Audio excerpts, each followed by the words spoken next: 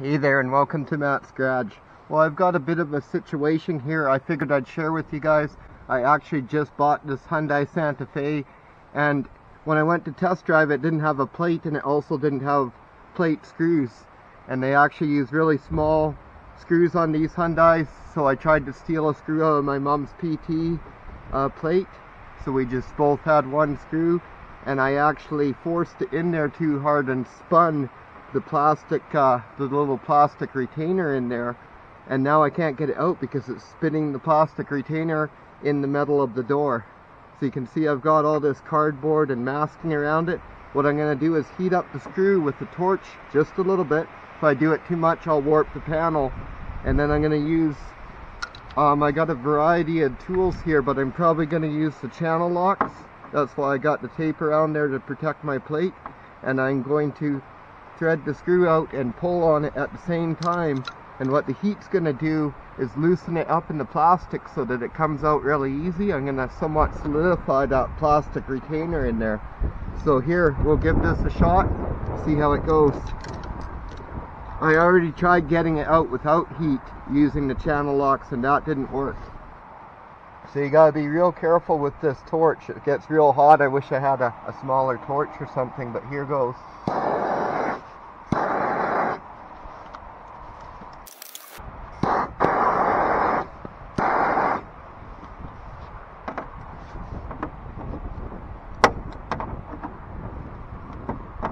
Okay guys, I had one more idea involving heat. I'm just going to try my soldering iron, just holding it on the screw, and that way the heat will just focus on the screw and not on the body metal or anything.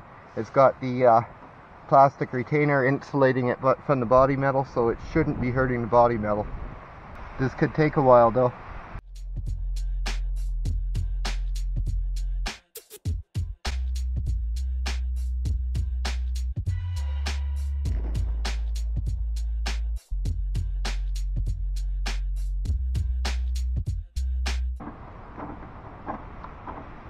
I think we're finally winning. It's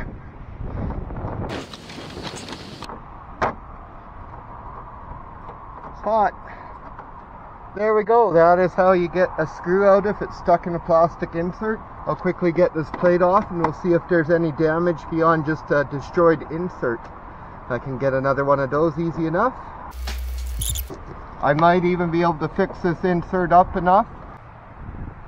There we go. I was able to melt the hole back in, drill it to the size of this screw, and the other hole was already that size. These are just random screws from a Subaru, and there we go. Plate's a little messed. Okay guys, that's about it. I do hope you found this little tip helpful. Thanks a lot for watching Matt's Garage. Don't forget to like and subscribe, and have yourself a great day.